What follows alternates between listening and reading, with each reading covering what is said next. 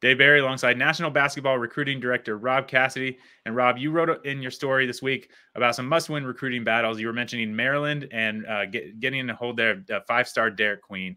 What do you have there? Yeah, it's, I think at this point it's become almost like a can't lose thing for them. They've dumped so many resources into him. He's been their number one target. He's an in-state kid.